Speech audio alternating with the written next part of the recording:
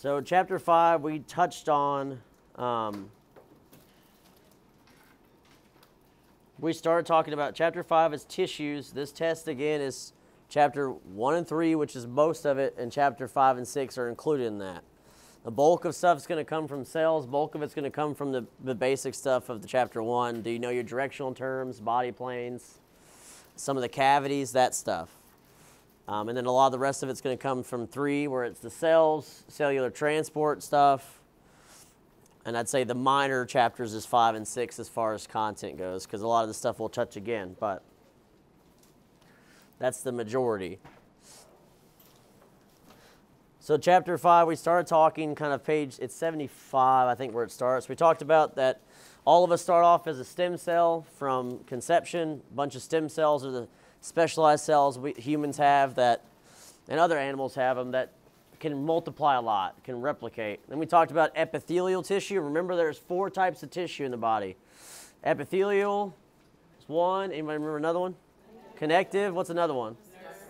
Nervous and muscular. Okay. Those are the 4 main types, and there's always going to be subcategories in that. Epithelial is one of them. It has a lot of subcategories. I highlighted kind of the 2 biggest distinctions on page 77. Like basically simple epithelium, where are you going to find that? Anybody remember? Without looking at your book. Simple single cell layered epithelium. Nope. Simple means it has like single layer. It attaches, so a basement, so you're on the right track. So what it says is the definition of simple epithelium is something that attaches to a basement membrane. All a basement membrane is saying it attaches directly to whatever that connective tissue is. So I'll throw you the other way. Skin is stratified. Stratified was like stacks upon stacks of cells. So there is a layer of our skin that attaches to the basement membrane that's connective tissue, but we've got stacks upon stacks of cells on top of that, which makes sense because if we didn't, your skin needs to have some layers and thickness to it. If we just barely brushed us, we'd bleed or have injury. That gives us the ability to kind of bump something and not bleed to death. So that's stratified. Simple, we're going to find in places where we need particles or molecules to easily flow across. That would be like your blood vessels, the really small blood vessels. Your lungs, most of that area epithelium is very thin, so that those like oxygen molecule can get through easily. That's where you find thin. So on page 77 has a giant chart of all of our epithelium. I highlighted the first one of simple and the first one of stratified to give you like, these are the big ones you'll find in a lot of places. But mostly epithelium you think of mucous membranes, places that touch the outside of our body. So skin in our mouth, our nasal cavity, our esophagus, where stuff gets roughed up a lot, we're going to want epithelium. And then all epithelium usually has a basement membrane, and all a basement membrane is what we're talking about next, connective tissue, where it connects to. Other than that, the other unique thing about epithelium is that epithelium is the type of tissue that makes up our glands. And glands would be like our hormone glands in our body that secrete certain hormones. They would also be glands like sweat glands. Anything that, a gland is just something that secretes some kind of substance for us, okay? And epithelium tissue typically is what makes up our glands. That's the kind of big points with epithelium. So connective was the more complicated one I said to look at because it's so multi-layered, and I'll spend some time today mainly just trying to make sure we kind of understand. Again, the big thing with all the tissues is the big 4, and then you need to divide those into some subcategories, and you know where to find them. That's the big thing. So the big 4 tissues, the subcategories of each, and then like where in the body do I find these, okay? So connective tissue you find everywhere, but the book's kind of defining it. It uses this word here at the very top of page 79, this extracellular matrix. There it goes. Framework, okay? So extracellular matrix is just a word the book is using for connective tissue to say it's outside a cell, and it's all, again, connective tissue is made of cells, but it's saying it's extracellular. It's addition to other cells to help connect. So like imagine pretty much every other tissue type we talk about, right?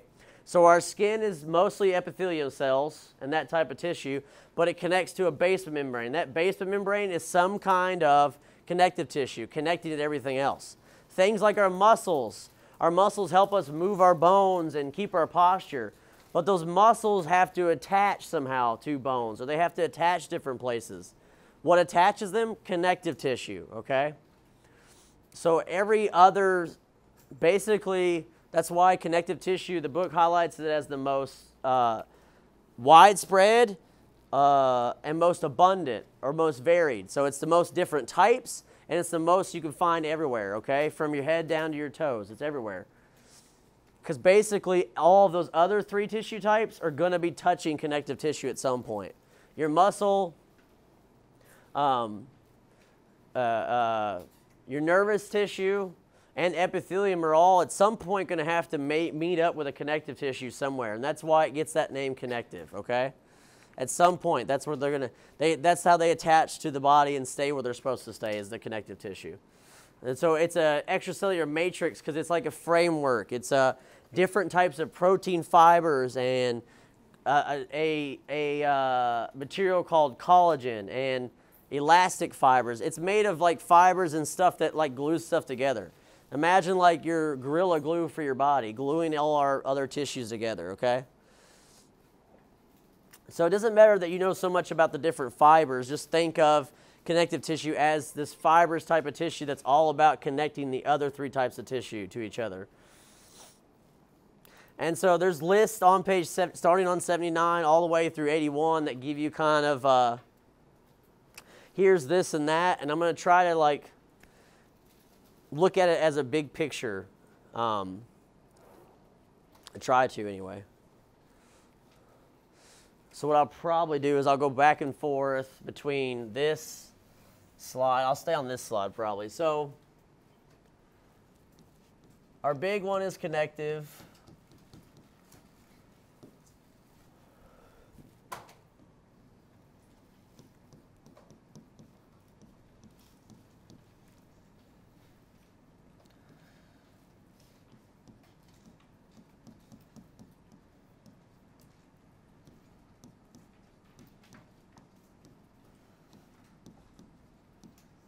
There's the big ones, and we can do some other colors after that. I don't know. We'll figure it out as we go. So this is, again, this is how in my mind I subdivide it to make sense of it. Because I think 79 and page 80, they do a good job of describing these tissues, but it doesn't help you understand their organization, what categories. So again, all of these tissue types, we just saw epithelium has some subcategories. I told you just kind of think of them as subdivide epithelium into glandulars, kind of its own thing, and then stacks of stratified epithelium, and then simple epithelium. There's a bunch of stuff in between, but that's the big. So again, we're trying to look at the big picture of connective. I can divide connective into these, basically these big 4 categories of fibrous connective tissue, cartilage, blood, and bone are all fall under connective tissue. They're falling underneath that category.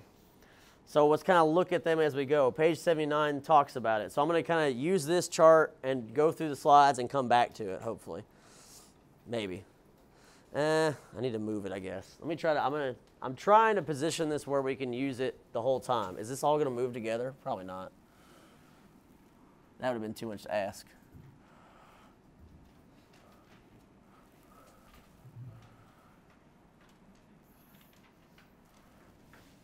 Oh, the F. I need to learn how to write Fs. Goodness. Oh, shoot, fire. Struggle bus, Monday. It's Monday for everybody, okay? My joke used to be, I'm the conductor of the struggle bus. Okay, so down there on 79, it breaks up this fibrous connective tissue into 2 categories, loose and dense. So loose has 3 subtypes underneath that, and they're in colors on 79. They're in like a reddish color background, a yellow, and then like a purplish color, and that's areolar, is how you say that, not areola. Areola is a nipple, okay? This, if you want to know. Areolar is a connective tissue. Areolar, adipose, and reticular. They break it up into those 3. So the difference is really kind of what they connect and what they're made out of. Areolar is very elastic and kind of rubbery. It's made up of collagen and elastic fiber, so it's very like rubbery. And usually areolar is about connecting different structures. It's the main one that's helping us connect. So that basement membrane, the bottom membrane of our epithelium typically is going to connect to areolar tissue. Around blood vessels, it's around nerves. Is usually areolar is the more common attachment connective tissue. It's really the common attachment, attaching these other tissues to other things. That's areolar. So we go back, we say, okay, fibrous has its own categories of loose and dense connective tissue. So right now we're talking about loose. What color did it use? It used red. Okay. So we're talking about areolar. Again, this is how I think of it. We'll think of it this way. I don't think I'm spelling it right. Areolar.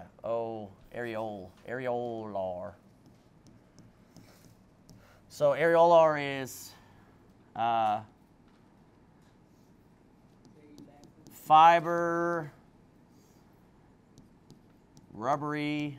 I don't know. I'm just trying to think of words that would help you think of it. Connects most other tissues.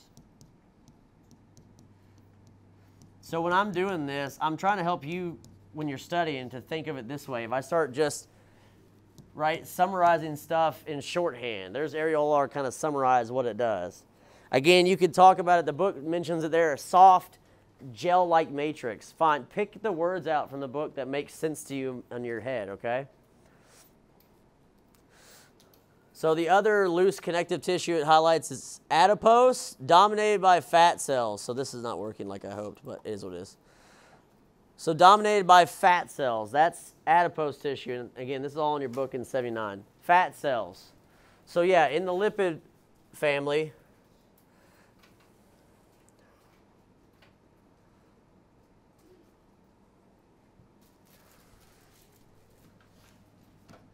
I know some people may not be able to see yellow. Look, that's not right. Adipose is what you call it. Adipose tissue. So it's mostly fat cells. That's mostly what I think of it as. So what does adipose do for us? Well, adipose is usually going to be underneath stuff. So adipose acts like protective. It'll be underneath their skin. It acts like a protector, okay? So if someone, says something about your weight, you just say, I'm just protecting my vital organs. I just care about my vital organs more than you, okay? No, I don't know.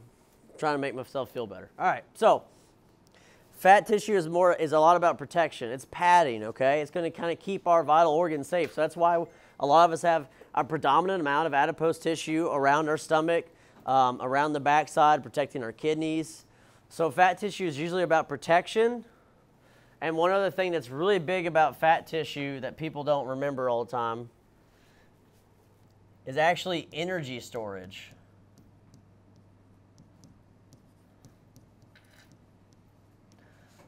So I could ask you a question. Some of you might know this. If I put a man and a woman on a desert island and gave them no food, who's going to starve to death the fastest?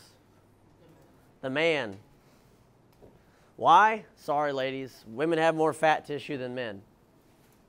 It's just genetically, statistically. So fat tissue is energy reserves. It's why it's quicker for men to lose weight. Typically, it has a lot to do with genetics. And again, a lot of the fat reserves for women is geared towards childbearing. It takes a lot of energy to, grow a human. So a lot of those fat reserves go to that. It just depends. But yeah, it has a lot to do with that. It has something to do with that. I think it has a little bit to do with metabolism and hormones are involved. It's multifaceted, but typically, yeah. But either way, that's what fat storage does. Fat does that for us, and that's why babies, when they come out, babies are they're very lean. Now, a baby a couple months in, becomes a chunk, and they get rolls and stuff like that. But when they come out, babies don't, okay, there are a few exceptions to that rule. But typically babies, okay, we're not talking about 12-pound world record babies here, okay? We're talking about normal 7, 8-pound babies, 6-pound babies, whatever. That range. they're going to come out very lean, and they have trouble regulating their temperature. They have trouble with energy, and they always have to eat like every 2 hours. Why? They don't have the fat storage for energy like an adult does, or even an older baby. They need that constant energy from their food sources, those calories. So fat cells offer some protection, energy storage, and they actually do something. Adipose tissue is great at heat conservation, basically. Conserving heat. So again, if someone says something about your weight, you just say, I'm gearing up for the winter. Fight you. No, okay, right? I'm trying to stay warm, okay?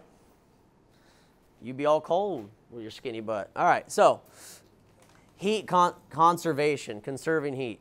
So the reason I'm sticking on adipose tissue so long is adipose is just another connective tissue. Usually is somewhere along the lines of areolar. It's going to help connect stuff. But you can see fat tissue actually has a lot of different really vital kind of functions to us, right? You see this? So obviously it's not a bad thing to lose some weight and be healthy, but we're always going to have some fat tissue somewhere. And even the most lean person that's like whatever, 3% body fat, they still have some body fat, you know. So there is a positive to it. But the fat cell's main three things is protection, energy storage, heat conservation or conserving heat. And they actually get that energy. A lot of times what fat stores is glucose. They store glucose as energy, which is great for bursts of energy, but it's not what we want all the time. So that's why there's a balance where you don't want too much fat, because that glucose is not the optimal thing we use for energy, but it is a great source of it. It's just not what we want to use long term. Okay, the last loose one is called reticular, and this one's way more rare. Reticular is the last loose connective tissue. I think they did purple in the book, I think is what it is, on that little chart on the 79. Yeah, so the last one here is reticular, and this one is a little more rare and found only in a few places. Mainly they talk about it being the framework of the spleen, but it's a network of loose fibers, basically.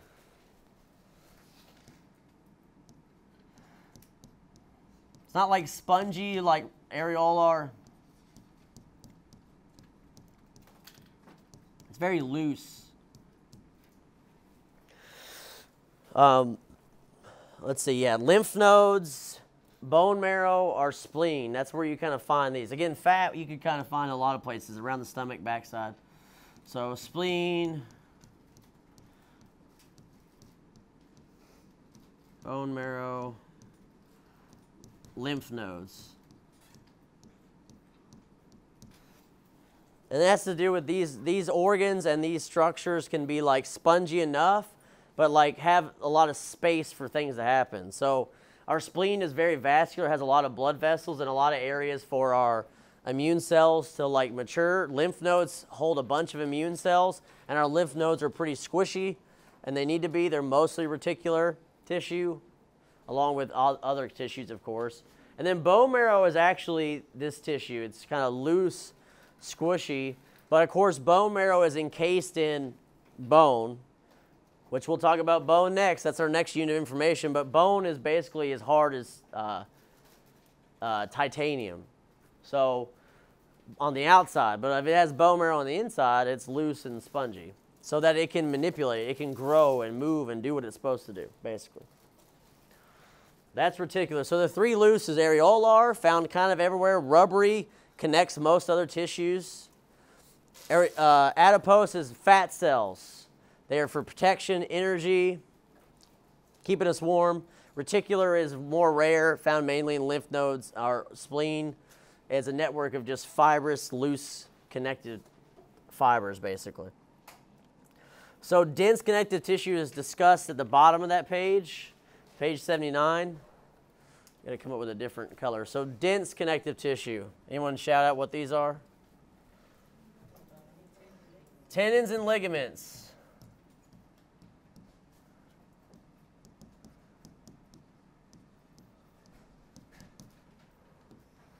There's your dense. So really what these guys do, the main role for these guys is to connect our bones to bone and muscle to muscle. So it talks about it in the first page there. They're cord-like structures. Cord, I would say, is like, you ever had a bunch of rubber bands maybe, or like a few of them, and you kind of stretch? They're kind of like that in the sense. They're like a stretchy rubber band cords that attach these to each other. So it tells us which one attaches what there, and I think that's a good need to know for your future so you don't get that mixed up. I still get it mixed up sometimes, but tendons are attaching muscle to bones. Ligaments attach bone to bones. So tendons, muscle to bone. Gotta smell muscle right.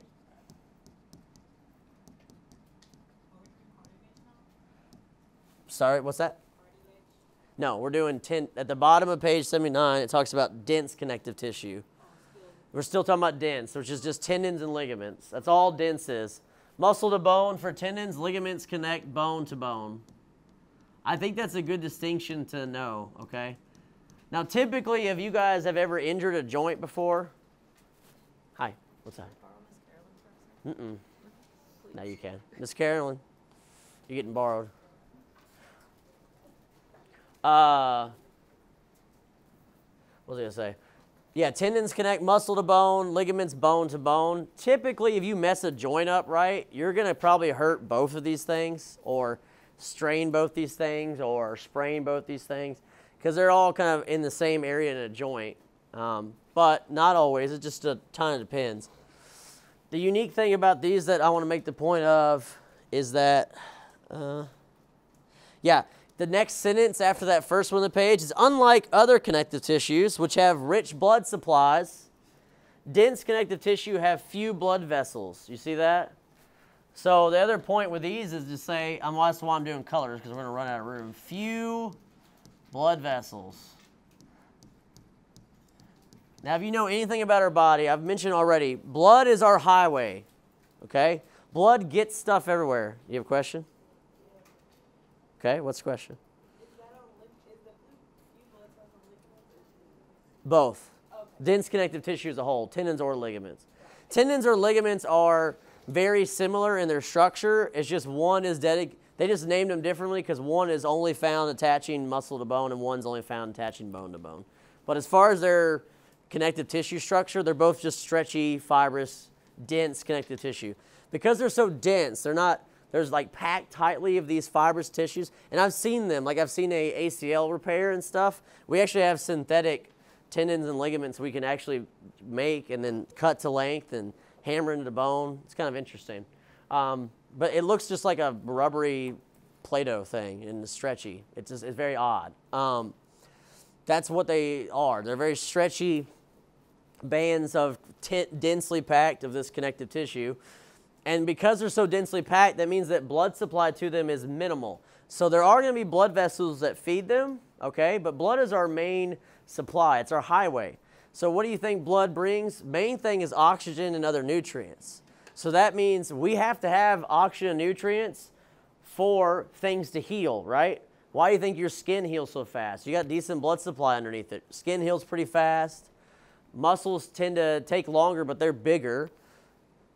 These guys are going to heal slow. So that's my unique thing is when I tear or break or mess up a tendon or a ligament, those are injuries that linger because they heal slowly. They take a while to repair.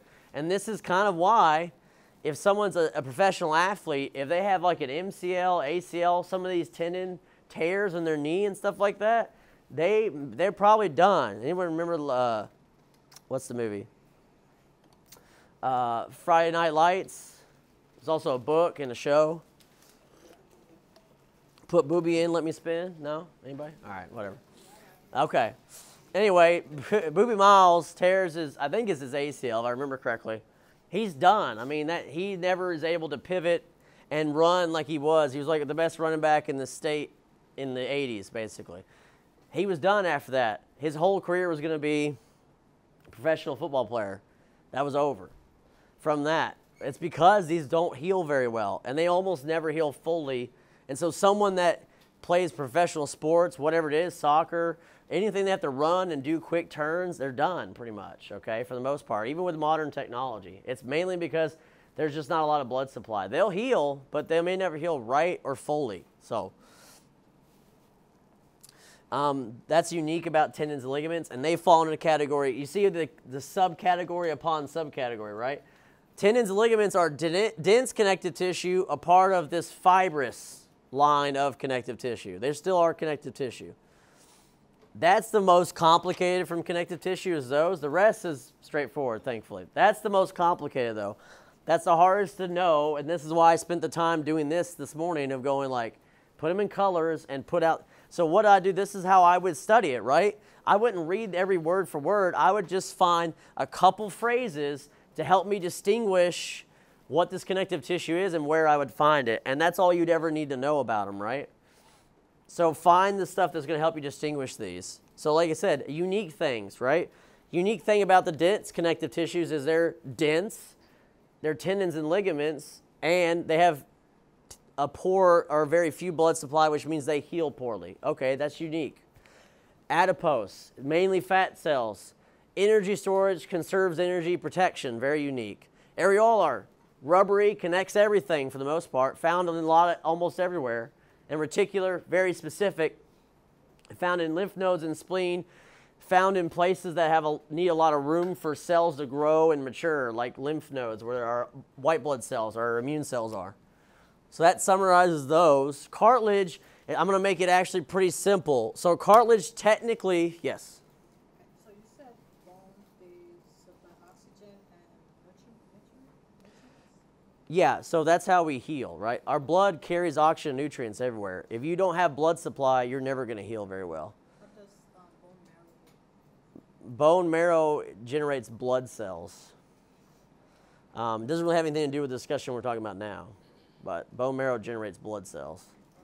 So bad bone marrow means I don't have enough blood cells usually. So bad bone marrow would probably be like a lot of blood cancers, leukemia, and all those have a lot to do with bone marrow and how it's functioning.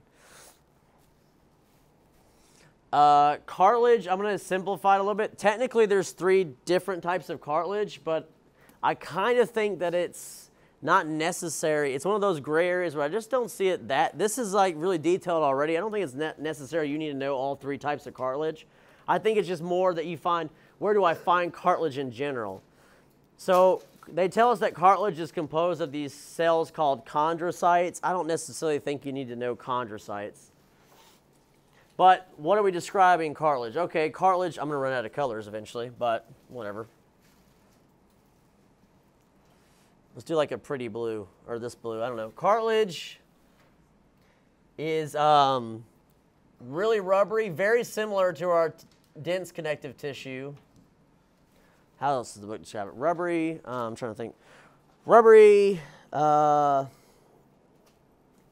flexible, that would be a word, flexible. Rubbery, flexible connective tissue. And we're going to find this in places that need to be rubbery and flexible, that can take a punch or have some stretch to them, that sort of stuff. So cartilage is mainly you find in your ears, right? Our ears, our nose, and our joints usually. And I say joints like wherever a bone connects. So your elbow is a joint. Your knee is a joint. Your fingers all have a bunch of joints to them, right? Our spine actually technically has a bunch of joints. Another one that you think of where cartilage is found, what am I talking about spine? They're called vertebral discs. The disc in between our vertebrae. So it's hard to see on this guy's spine. But if I just had a spine, you could see there's like this off-colored, kind of pale yellow in between the vertebrae. You see that in there? Those are cartilage discs. That's your vertebral disc. And so what that allows is to give my spine that movement it can do. Allow the flex. Allow me to jump and land and shock absorb, right? So my bones don't just smash against each other, okay? So our spine has these cartilage discs in between every vertebrae. So shock absorption, being able to bend and flex a bit, that sort of stuff. So cartilage is very rubbery and that sort of stuff. The unique thing about cartilage, though, is very similar to dense connective tissue, except here's a star, no blood vessels. I'm running out of room. There is very little to no blood supply to our cartilage. So if that meant that there's little blood supply, and it meant that tendons and ligaments have a hard time healing, what do you think that means about cartilage? It ain't going to heal at all, hardly. So this is why back problems that have to do with the vertebral disc, bulging disc, and some other things, stuff that happens to cartilage means that it's not going to heal very well at all, if at all. So people that have chronic back problems, if there's anything messed up with their cartilage disc, it's a lot of trouble to fix. There's not much we can do. Things like, have you ever seen someone that's broken their nose before, right? They may have broken the bones in their nose, but they've also smashed up the cartilage. What happens to people that have a broken nose? Sometimes it doesn't always heal straight again. Have you ever seen that? I've smashed mine pretty good. My aunt always talks about that. Her nose is slightly off to her left, I think, or her right, from a broken nose when she was a kid. Because most of our front of our nose is cartilage. It doesn't heal properly because it doesn't have a great blood supply or no blood vessels, either way. So cartilage is very likely to heal, very poor healing, okay?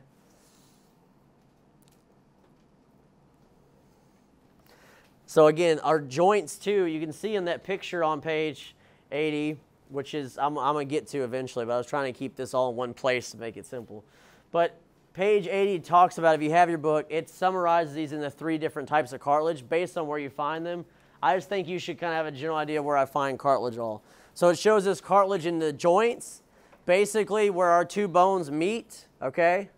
And you can imagine anywhere there's a joint. Again, a joint is where 2 bones are meeting up and forming a joint. Elbow, fingers, ankle, all that stuff. Where those 2 bones meet, there's going to be some cartilage. If this is the end of each bone, my fist right here, there's going to be some cartilage called hyaline cartilage on the ends so that when they rub together, can you imagine bone is a tough material, right? Them rubbing together, that's called friction, right? So I want something smooth and rubbery, like cartilage, to kind of pad that and allow it to slide past each other without hurting myself. So that's hyaline cartilage. There's other types of cartilage. Again, there's vertebral cartilage, the stuff we find in our vertebral discs. That's fibrocartilage. And then elastics, usually our nose and ears. But again, I think it's a little bit of a rabbit trail that you'd have to know all 3 of those. I just think cartilage, where do I find it? Joints, ear, nose, places like that. The rest of this, is, as you can see, is summarized on 80 in like 2 sentences. Bone and blood is pretty simple. They are connective tissue. Blood typically is connective because it's not just, it's a tissue, really. Blood has red blood cells, it has cells in it. It has fibers in it. It has platelets in it that aren't really cells anymore. It has proteins floating around in it. So blood is mostly a liquid, right? I mean, if you pricked your finger, it's going to drip blood. It's be a liquid. It's mostly liquid, but blood is a connective tissue in the sense that it has so many other components. It's not just water. It's so many other things. And also, always remember, blood is a connective tissue because blood goes everywhere in the body. Blood is like the big highway. Nothing really gets from one part of our body to the other unless it travels through blood, okay? There is no way for something to get from my toe to my chest or vice versa without blood being the culprit to get it there. Well, okay. We can talk about the lymphatic system, but that's a whole rabbit trail. We're not going to go down that rabbit trail. But that's pretty much how I look at blood as a highway. Already ran. I ran out of room. I tried, but I ran out of room. Highway. Nutrients. Blood is, blood is a connective tissue because it's full of so many components. It's not just liquid. It's not just cells. It's so much stuff. So I just say full of just different components that make it a connective tissue. And I remember it's connective because it connects everywhere in the body, like a big highway. And then bone, I feel like kind of makes sense. Bone is a connective tissue because without bone marrow that's housed in bone, we wouldn't have new blood cells. And without bone, we wouldn't have attachment points for our ligaments and for attaching our muscles, and we wouldn't have any of this, okay? Because pretty much most of our skeletal muscles at some point are going to attach to bone somehow. And so just think of bone as connective because everything as far as muscles and stuff is going to have to attach to that, okay? I don't really have a good color for bone, whatever. I don't think it really. We'll go back to black or gray.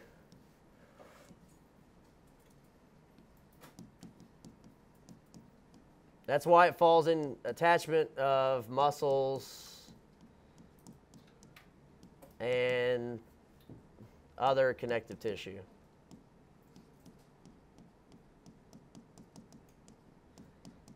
I'm making this stuff up as I go. It's all from my brain. Read this too many times. So there's a big chart on page 81 that gives you all this of what we just did. But I think it's helpful for us to talk through it a little bit and walk through it individually just to keep it somewhat more concise. So again, summary is everything I have up here would be something I expect you to know. It is. So connective tissue has a bunch of subcategories. Fibrous, cartilage, blood, and bone. Fibrous can be loose or dense. Loose is areolar, adipose, reticular. Dense is tendons and ligaments. That covers the fibrous.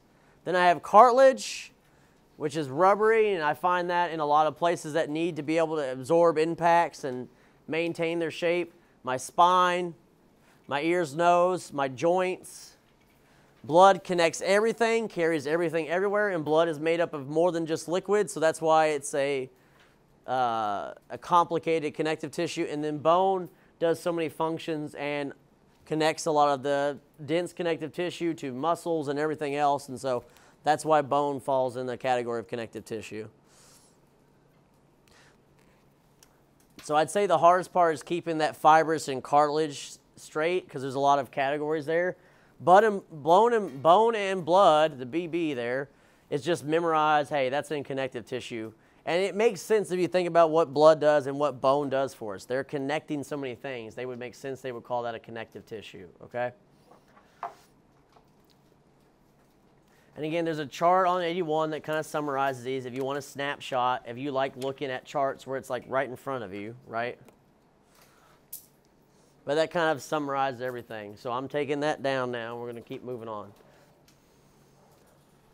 So maybe that's helpful. Maybe it's not. I don't know. But trying to talk through it. This is how I would study it, honestly. I'd have a notebook that looked like this. That's how I'd study connective tissue. And I told you guys that last week on Wednesday. So connecting things. Okay.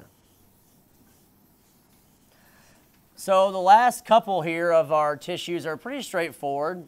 We've talked about epithelial. We talked about connective. So kind of going forward. Oh, here you go. Hold on. Here's a question for you.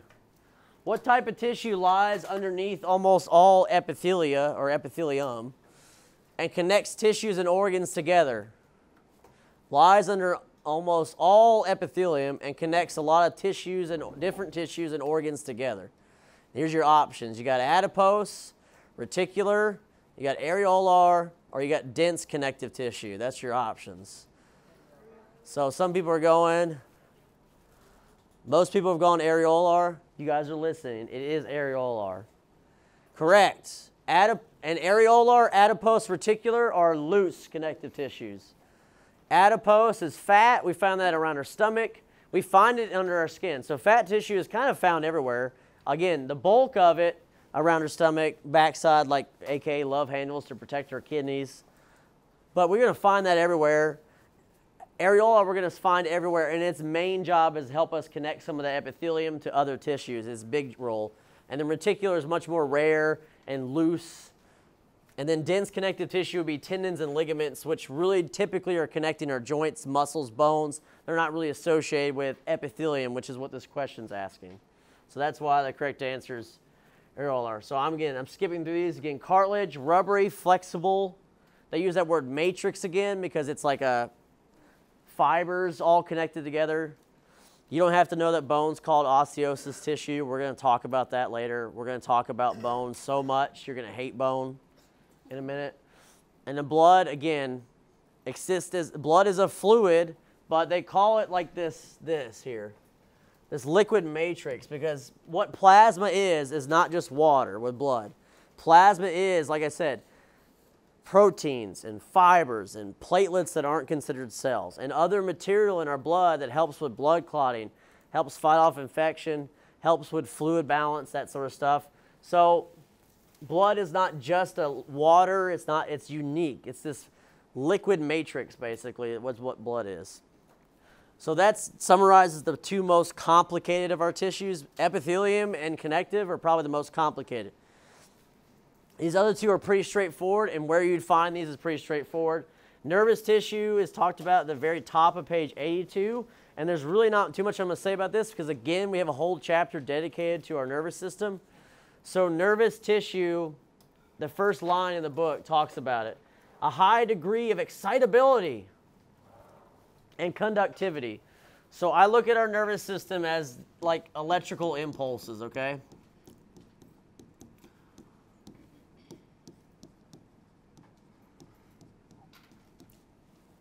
There may not be a lot of people in here that understand like necessarily how electricity works, and let's be fair, I'm not the best at it, okay? It takes me a few times to wire up a light switch or a plug, but I look at the nervous system like our electricity in our house, right, okay? Our nervous system is all about sending signals, okay? Or you could look at it like the internet in your house or whatever, okay? Messages get sent electronically, through electrical signals, okay? And you'll know that too if you ever accidentally touch something that's a hot wire, okay? I have. It doesn't feel good. Has anyone ever been shocked by anything before to that degree? Some people have. It makes your heart feel a little fluttery and you're like, okay, that sucked. It hurts and it feels weird. But that's our nervous system. It's this electrical impulses that fire rapidly, okay? I look at it like a power grid in the neighborhood. All the electrical poles, most of those are underground, some now, but electrical poles running around the city, that's your nervous system. It's these connections that are electrical, that are very fast. Communication, very fast, rapidly. So conductive, excitable, electrical impulses, those are the words people use to describe the nervous system, okay? As far as any other details, we'll talk about it. The book basically says the ability of the nervous system is all about speed of communication. Again, you have to think about this.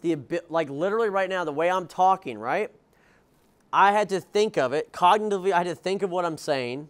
That thought had to travel down neurons in different places to tell when to move out of my windpipe to vocalize. Had to tell my tongue and muscles in my mouth to move a certain way. This is all happening so fast that I can think of something and speak it at the same time, which to me is wild. That's how fast our nervous system is, though, okay?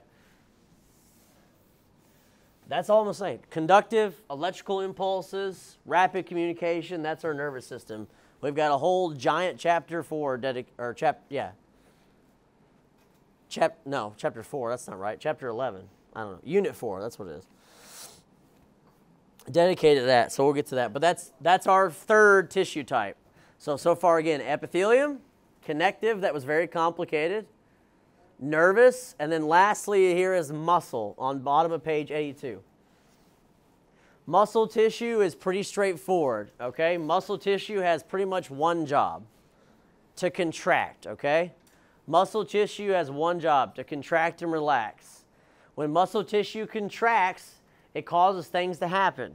For example, in our heart, when it contracts, it causes the heart to get squeezed, and that pumps blood. When my muscles in my chest contract, and they're causing my lungs to get big and wide, and my chest to rise so I can breathe in, okay? So the job of muscle is pretty simple. It is just to respond by contracting and relaxing. Typically, our muscle is responding to actually electrical impulses from the nervous system. So a lot of times our muscles are going to be in our and nervous system are very related. Typically, our muscles don't do much without the nervous system sending signals to tell them to do it. But it's all about contraction, relaxing, okay? And I guess I look at the muscle system as the way the cells are designed. I need to get some rubber bands and just do that. I don't have a hair tie or nothing. I don't know, whatever. Rubber bands, that's what our muscle basically is. Cells that look like rubber bands where it's like stretching and relaxing, right? They're like a tension to them. If I pull a bunch of rubber bands like this and I let go, they snap and hit my hand. That hurts, but that's what muscle is kind of doing with its contraction, relaxing. So they tell us that muscle technically has 3 subcategories, and these are very easy to remember. Excuse me. So skeletal muscle, what do you think that's all around? Our skeleton, our bones, right? So skeletal muscle, typically the muscles you think of, like the biceps and the abs, right? The pecs, whatever, the back muscles, okay? The lats, the traps, whatever, okay? Arnold, we get it. Pump you up. My pastor said, like, pump you up from one of the Arnold movies. I said, is he quoting Arnold Schwarzenegger out there? They said, yeah. I said, that's cool. All right. He's fun. So anyway, those are the muscles you think of, though, right? I'm going to pump you up, okay? That's the stuff. Those are skeletal muscles. They help move our skeleton. They help move us around. You don't need to worry about striated or this stuff about, that's just describing what they look like, and that's what the pictures in the book on page 82 are doing. They're just saying, if I looked at these muscles under a microscope, they have this look to them, striated or intercalated disc. I find that useless knowledge, honestly. That's a nuts to know, really, I find. Unless you're doing some kind of research, I just find that knowing that what they look like under a microscope doesn't really help you tell the difference between any of these muscles, right? So the main thing I always remember with these muscles, skeletal's all about the skeleton. Here's the difference. Notice this. This says voluntary, and the rest of these say involuntary. So I'll come back to that point. Another muscle type is cardiac. Now, where do you find cardiac, you wonder? The heart. That's it.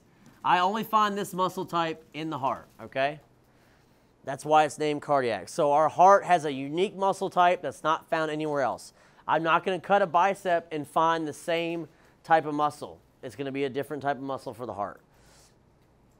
And then smooth muscle, smooth operator muscle over here, is also involuntary, but where do you think we find that? Any guesses?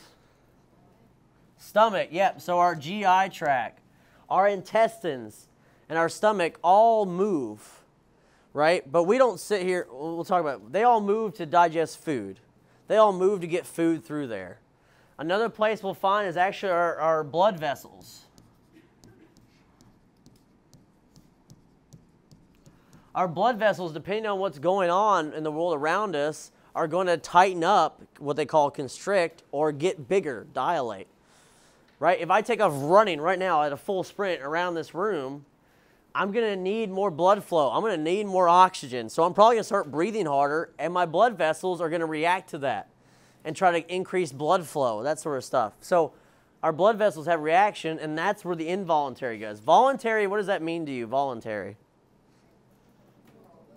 Huh? You control. That's what I'm getting at. Voluntary means you control it. So your skeletal muscles are not going to be moving unless your brain has thought of it and you are doing that, okay? Now, there's always stuff we do without thinking about it, right? Tics and stuff like that. I'm not talking about that. There's also the ability, right, if I trip over this cord back here, which I do, and start to fall over, without thinking about it, I'll catch myself, right? Now, that's a little bit different. We'll get into that discussion in Chapter 10 about muscles. We have reflexes. But overall, skeletal muscle in general is controlled, okay? So if I don't, say, wave your hand around like a crazy person, right? It's not just going to do this willy-nilly. Again, unless I have a disease. We're talking Tourette's through some kind of disorder that causes muscle spasms or causes that problems. But general normal conditions, it's voluntary. I make that decision to wave my hand around like that. The other stuff I don't control. And thank the Lord, right? Because you imagine if you had to think about every time you had to beat your heart? None of us would have made it here, right? None of us would be here. Because we would have looked at, Instagram and then croaked, okay? But the same thing we had to think about every time we breathe, okay? So, thank goodness that these are involuntary. It means that our cardiac muscles don't need control from the brain, and they don't necessarily need our cognitive thinking to control them. Now, all muscles are going to have some nervous system influence, but it just means we don't have to think about it, which also means we can't think about it. There's no possible way for you to sit here and go, heart rate, I want you to increase by 2 beats per minute. You can't do it. Now, you could think about something that gets you mad, like your ex-girlfriend or boyfriend, and then your heart rate might go up, but that's not voluntary. That's an emotional response that's caused your heart rate to go up, okay?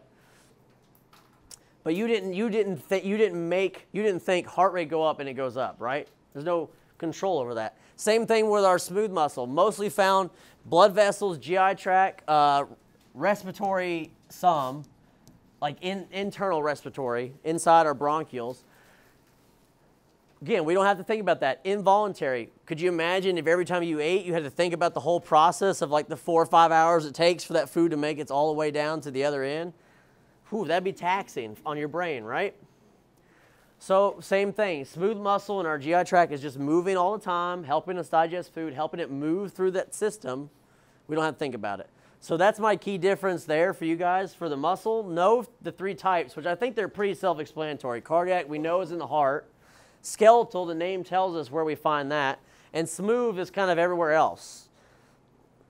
Other tubes, other things that are always moving, okay? As far as, again, the striated, all the look of the muscle, who cares? I don't think that you're going to be looking at this stuff under a microscope that often, so let's not worry about it, right? Let's just worry about the key difference of where do I find them, and then know for a fact that skeletal is the only voluntary one, okay? That's the key difference, how I remember them. Skeletal is the voluntary one. It means I have control over it. Everything else is involuntary. I don't control that, okay? Does that make sense? Got it? Okay. That's your tissue types in a nutshell. That's the 4. Epithelium, connective, nervous, and muscle, okay? And remember that bone and blood fall into connective, and because that makes sense as they connect everything, okay? What is this? Is this a video or a picture? Oh, okay. Yeah. So I just summarized some of them again, but the most widespread and varied tissue in the body out of the big 4 tissue types. Yeah, we know this one, right? Connective. The key was, that's quoted right from the book. Most widespread and varied tissue in the body is connective. Connective. Couple things to round out this chapter. Tissue repairs on page 83, and there's discussion about membranes. So tissue repair, I won't spend too much time. I'll show the video a little bit about it, but I don't think you need to know the steps about tissue repair at all. I just don't think it's that helpful. Most of us even have a general understanding of, we have an injury, new tissue starts to build. There's usually a scab that kind of, what a scab is really, guys, is a blood clot, really. And if you want to summarize it, it's just clumps of dead cells and clumps of dried blood. And it just kind of helps clot off and keep the wound sealed. Right? Because we all know that if we have a scab, right, and we accidentally bump it, right, or knock it off, what do we start doing? Bleeding again, right? So that's kind of, a scab just kind of helps clot it off. So there's nothing really to know too much about that. I think the big thing that I would talk about is the number 3 on this image right here. If you look in your book, the number 3 has a little text box there. Talks about the new tissue that forms is called granulation tissue. Granulation tissue, that's in bold. Granulation tissue, okay? That's what you would call new tissue as it forms, because it's not, their cells are coming together and forming. What I'll make about tissue repair is that sometimes, not always, but a lot of times, it's possible for our body to try and heal faster. It will form these collagen fibrous tissues that are known as scar tissue, okay? The reason scar tissue matters a lot is it depends on where the injury is. If it's my skin, big deal. Chicks love scars, all right? No, I'm trying to be funny, all right? Some people like scars, I don't know, whatever. Scars tell a story, though. There's a lot of cool rock songs about scars, you know, all right? But the real why I'm talking about scars, on our skin, not too big of a deal, but imagine this. Let me paint a scenario for you, right? And this is a lot of times what happens to people that have heart attacks. A heart attack is, we're not going to get all the way into it, but a heart attack, also known as a myocardial infarction, is injury to the heart muscle itself. And the problem with cardiac muscle, this is a rabbit trail that just helps explain scar tissue. Nothing you have to know. The rabbit trail is that scar tissue happens. When I injure muscle in my heart, a lot of times I cannot replace cardiac muscle tissue. Cardiac muscle tissue is unique. It does not regrow very well. And so to fill in the gap, my body will say, well, I can't have a hole here, so let me fill it with this collagen and these fibers. What is that? That's scar tissue. So if I replace healthy parts of my heart muscle with scar tissue, the thing with scar tissue is this. Here's the kicker with scar tissue. It retains no functionality of the tissue it replaces. Scar tissue is just a wad of fibrous connective tissue that does not do the same function. So this means there's a whole section of my heart that doesn't pump right because it's scar tissue. It doesn't get electrical impulses. It doesn't contract. It's not muscle, it's scar. So that's why sometimes if you guys have ever had a big scar, maybe on top of that scar you don't have a lot of feeling or there's some numbness there. That's because the nerves haven't grown back. It's just scar tissue. There's nothing else there. And so the problem with scar tissue is it does not retain the function of the tissue it's replacing. So when I have scar tissue on organs and stuff, that could be bad news. That means that I'm losing functionality. Does that make sense what I'm saying? So a lot of times, if it's a big injury, we're always going to have some scar tissue that comes with it. And how much of that tissue gets replaced and how much of the scar tissue can really affect functionality of organs and injuries and stuff like that. And that's the crux of us as humans, is that our body can't regenerate some cells fast enough or regenerate them effective enough, and so to fill in the gap, it's just going to dump fibers into that area and make scar tissue. So that's the only big highlight I talk about tissue repair, is that you know that if you hear scar tissue, that's commonly going to be a part of every injury we have to some extent, and scar tissue is useless in the sense of it doesn't retain the same functionality of the skin it replaces, okay? So that's why if I damage certain nerves, there's no fixing them. Replaced with scar tissue, but that doesn't function like a nerve. So this is why spinal injuries are a thing. I injure my spine and I damage those nerves that connect my legs to my brain. That connection is just gone. If replaced with scar tissue, there is no new neurons that grow. It's done, okay? Now, of course, we've had surgeries and technologies, and there's always like we can fix this, we can fix that with modern technology, but we can't stop the human body from making scar tissue. So that's always going to be around, and it's always going to be a factor, okay? What's he talking about here? Why are you so quiet? Regeneration or fibrosis. Regeneration replaces damaged cells with the same type of cells, resulting in functional new tissue. In fibrosis, damaged tissue is replaced with scar tissue, which is composed mainly of collagen. So that he's saying at the very top of that page on 83, tissue repair basically says, tissue repair, when we damage something, it's always kind of this crux of regeneration versus fibrosis. Fibrosis is more about scar tissue filling the gap. Regeneration means that we hurt our skin and the epithelium comes back, and then just kind of we're back to par. We're back to the level. There's always a combination of fibrosis and regeneration happening, and it just depends on the injury and your health and a lot of other factors. How much is going to be fibrosis? How much will be regeneration? So that's what he's talking about. But as far as I'm concerned, most of the time you're going to have some level of scar tissue. It's just how much, right? How much am I going to have? Scar tissue does not restore normal function. When a cut occurs in the skin, the severed blood vessels bleed into the wound. A blood clot soon forms. When the surface of the blood clot dries, it forms a scab. Beneath the scab, white blood cells begin to ingest bacteria and cellular debris. The healthy tissue surrounding the wound sends blood, nutrients, proteins, and other materials necessary for growing new tissue to the damaged area. The newly formed tissue is called granulation tissue. Fibroblasts in the granulation tissue secrete collagen, which forms scar tissue inside the wound.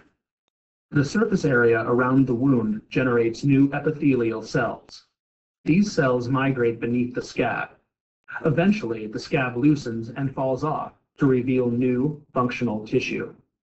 So when a cut occurs in the skin, the epithelium regenerates while the underlying tissue heals by fibrosis.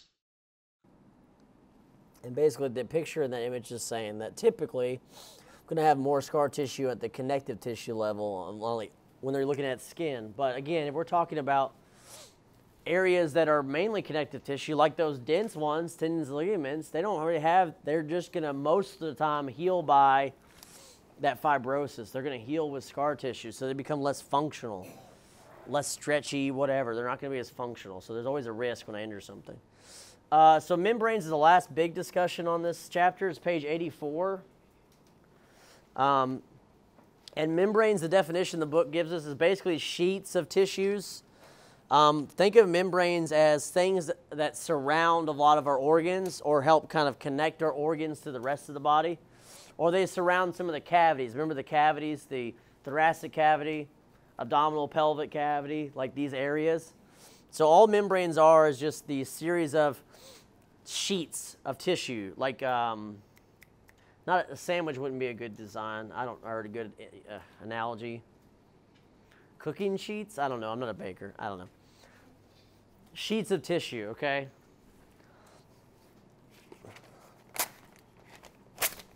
Again, like layers of tissue that are real thin that can kind of come together. So you'll see why it's going to make sense. So they break them up into two categories: epithelial membranes and connective tissue membranes, which I don't think that matters too much, but it just tells you that some membranes are made of epithelium for whatever reason. I would say that most of that reason would be depending on they need to be a little thicker. Connective tissue might just mean they need to be more flexible and they don't have to be as thick. So things like our mucous membranes, that sort of stuff. These are all the ones up top. What this picture on top of this picture that's in the book on 84 mainly is talking about, it's talking about our epithelial membranes, which is the most common membranes to think of, okay? So mucous membranes, it's pointing to our nasal cavity and our mouth. Mucous membranes is pretty much around there. Lips, oral, nasal cavity, mouth, into the esophagus and our trachea, that area, okay? Those are all mucous membranes because they produce a mucus. Another name for our skin we're about to learn in chapter 6 is called the cutaneous membrane. And I always remember that because I always forget what a cuticle is, but I know people talk about cuticles or something. You know, like your whatever you call them. Yeah, whatever. Cuticles. I don't know. Like your TikToker that does makeup or whatever. Those people. Those weirdos. All right, so shots fired. I don't know. Whatever. Listen, you can do whatever you want for a job, but that's not one. All right, so I'm just saying. I respect my YouTube people more. I'm just saying. It's more work. They actually make videos that are long format. They edit. Anyway, I'm not getting on a rabbit trail. I hate the short form content. It's stupid. Anyway, I think it's bad for humanity, honestly. That's what I think. It's bad for us. It creates short attention spans. People that think satisfaction needs to be immediate, that sort of stuff. I'm just saying. So that's not how it works. You should have to watch a 20-minute review video and get to the end to get the conclusion. That's what you should do, all right? Or listen to an article. If you don't want to read it, listen to it, you know? Don't just watch something that, one of the presidential candidates said out of context and not fact check it and think that's truth. Anyway, I won't go down that rabbit trail. Lord have mercy. Yeah. That's the problem with short form content, is it not? If you take something out of context, it doesn't mean anything, okay? Like, there's a lot of stuff in the Bible I can take out of context that sounds really dark, but it's not the context of what's going on. So anyway, context matters. Cutaneous membrane, that's your skin, okay? Another one that I think is worth highlighting there is some of these ones on the right-hand side. They call these on this side right here are the big ones. These are called, they call them serous membranes. Serous membranes is kind of like the highlight for me. So serous membranes, basically we're talking about they're like two layers, usually with a fluid in the middle. Now why is that? That's interesting. So look at these membranes though. Pericardium, the membrane around our heart. What does a heart do all day, every day? It beats, right? It beats. The membranes around our lung is called, I should write on this side to keep up with the theme. Around the lung is pleura. Pleura is another one that's double layered. It's a serous membrane. That's why I have the two pieces of paper, okay? So imagine these two pieces of paper are these sheets of these serous membranes. If I had no liquid on the inside, if I just start rubbing this paper together like this, you know what happens? Friction. A fire, maybe. Well, I don't think a fire, but you get the point, right? I don't think I can do it fast enough. But friction, it gets warm, right? If my heart beats 60 beats per minute every minute my entire life, that's a lot of expanding, contract. So that's a lot of movement of the membrane on the outside, right? That'd be a lot of friction. So my organs that move a lot, like the heart, the lungs expanding, they have a serous membrane that's 2 layers with liquid in the middle called serous membranes, so that the liquid helps these 2 layers slide past each other a little bit. And less friction, reduces friction. So that's what serous membranes are. The other one's called peritoneum. So those are my big 3 from this. These serous membranes, peritoneum, pericardium, pleura, the 3 P's, all right? Pericardium's around the heart, pleura around the lungs, and peritoneum encases pretty much the whole abdominal cavity. And that has a lot to do with holding the abdominal, all the intestines and other stuff in place, but it also has a lot to do with the movement. Those move a lot. I don't know if you know this, but our intestines do a decent amount of movement because they're moving food. Now, they're not jumping around like the heart and the lungs are, but they do expand, contract, and flex, okay?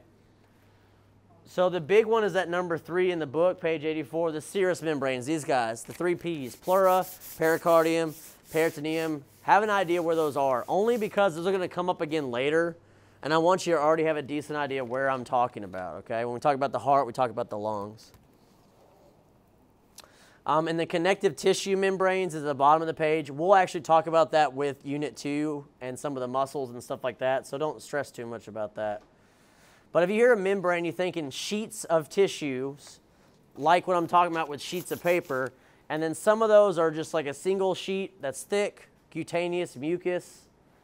Some of those are serous, where they have double layers and some fluid in the middle. And you think of any organ that moves a lot, you're going to find a serous membrane around it.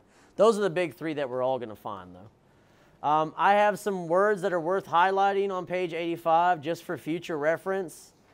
There's a little green section on page 85. None of the life lesson ones. Little green box. It says fast fact. You see that? Has 2 bold words, necrosis and gangrene. Some of you probably heard those, right? Yeah, I'm sure most of us have heard those. I want to highlight the difference between the 2. Necrosis is what the book defines irreversible cell death or injury, okay? Irreversible means I can't fix it, okay? This would be like a heart attack that kills some of my heart and it gets replaced with scar tissue. That could be necrosis. Necrosis is typically associated with like something happens and I don't have oxygen feeding a tissue somewhere, and therefore necrosis happens. So typically necrosis is going to be associated with lack of oxygen. So heart attacks, bad blood, vascular or arterial disease that cuts off flow to extremities, stuff like that. An injury that causes necrosis is lacking nutrients, oxygen, and the cells die completely. Complete tissue death. Gangrene is also referring to tissue death. Stay with me here, okay? That's why it's confusing. Gangrene is basically 2 forms, okay? Gangrene is very similar to necrosis, very similar. That's why I'm highlighting them, very, very similar. Gangrene is usually associated with cell death, okay? Mainly specifically due to bad blood flow. Now, necrosis can be kind of any, look at it this way. Necrosis is saying any cell injury, any cell death. Gangrene is saying specifically what's called dry gangrene.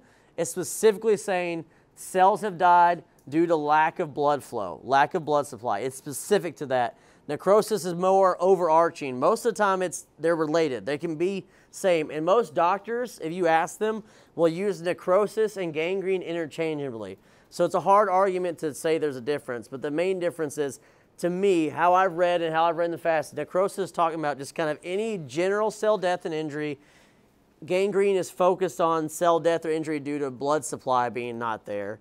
But if you notice this, they break it up into a dry and everyone's favorite word, moist. Does people still hate that word, or is that a meme? I don't remember. I know some people hate that word, moist. You call it wet. Call it wet if you want. Wet gangrene, moist gangrene. The difference between dry and moist gangrene or wet gangrene is that gangrene that is wet is involving an infection, usually a bacterial infection. Dry would be like that. So I'm telling you that as like a, hey, highlight these. I won't say that I won't. I'll probably ask you something very basic about that. Like, what do you call cell death or injury? And you're going to have an option that just says necrosis or like, that's bad. You know, this it'd be very straightforward, okay? But I'm just highlighting that so you've heard these terms before. Everyone kind of, again, synonyms, gangrene and necrosis, people tend to relate them, and they are very relatable. But true gangrene is usually related to lack of blood supply, and true moist gangrene means it was related to infection that caused it. So gangrene will happen a lot with people that have diabetes or people that have other vascular diseases that cause issues in their extremities for the most part. We'll go down a rabbit trail about diabetes at some point, but you have any cardiac issues and diabetes, you're cruising for a bruising, okay? And I mean like an injury. And I've seen it. I mean, I've seen toes come off in socks, okay?